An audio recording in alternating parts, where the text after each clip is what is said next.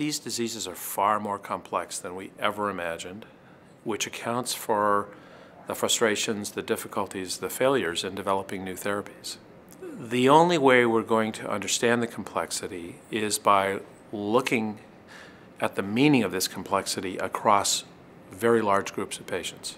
Instead of watching Humpty Dumpty fall apart, which has been what we've been doing for the last 30 years, taking the biology apart, we now have the opportunity of putting Humpty Dumpty back together again.